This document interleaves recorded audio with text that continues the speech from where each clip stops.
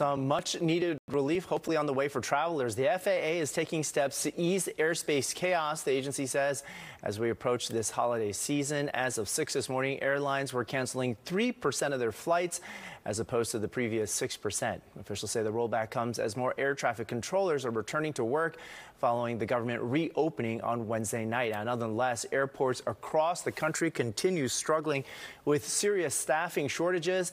The FAA saying it needs thousands of new controllers in the next few years to keep up with demand and to keep delays manageable. Now, there is a push underway to recruit that next generation of air traffic controllers.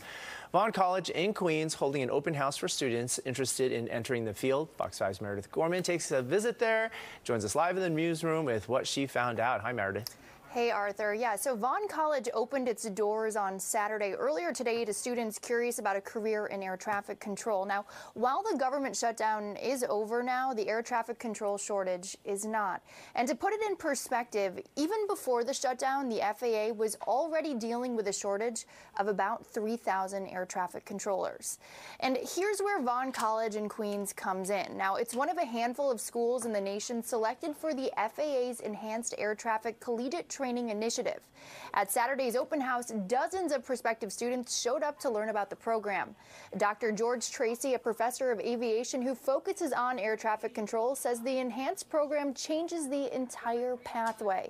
Instead of graduates going to the FAA Academy in Oklahoma City, they go directly into an air traffic control facility, a move the FAA designed to speed up the pipeline and get more controllers on the job quickly.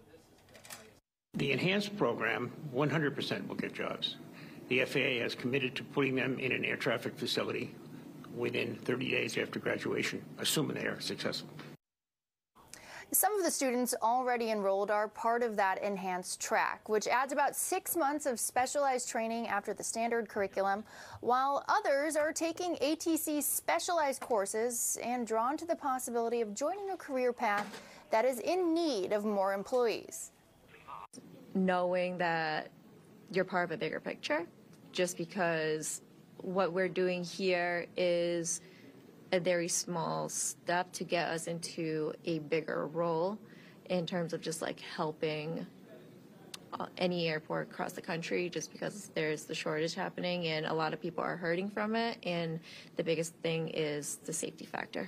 I thrive really well under stress, and it is a more stressful job, so it's just something that always intrigues me. Knowing that like every single word that you say, like the intention behind it matters.